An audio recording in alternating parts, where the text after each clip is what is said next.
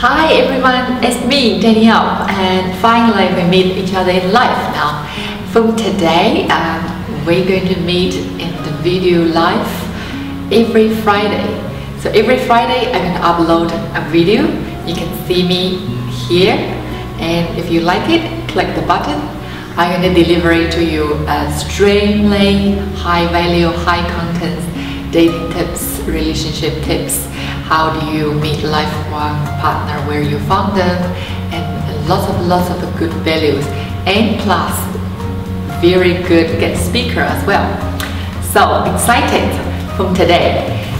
Now I'm going to give you 5 points of how do you identify a life partner. Number 1, you have to have a same value.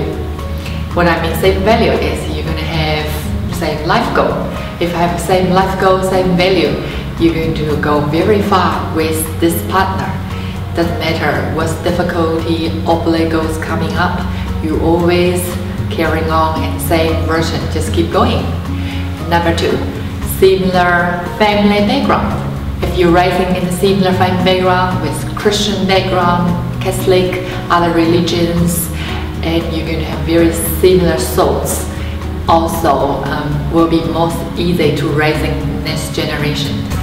Number 3, same IQ level. If you have the same IQ level, same similar education background, it's very easy carrying out your hobbies, what are you reading about, what are you talking about, what kind of friend you hang out with. Very important for lifelong partner and relationship growth. Number 4, mentally, physically healthy. This part is my favorite part, also very important. This partner you're looking for lifetime, you're going to be mentally very healthy, balancing. I mean balancing, she have a very normal behavior, doesn't have drug, alcohol habit, and she's not having any depression, things like that.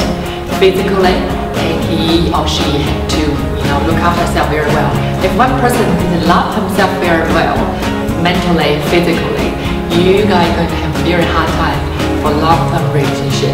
So looking for the partner who is mentally, physically healthy. The last point is very important, and also you can ignore all the 4 points, but this one have to have he or she have to have a very good heart. And this point, if you guys have a tough time and in the marriage downturn, she or he going to stay here with you if he have a good heart. He won't cheating, he was loyalty, so good heart is go long way.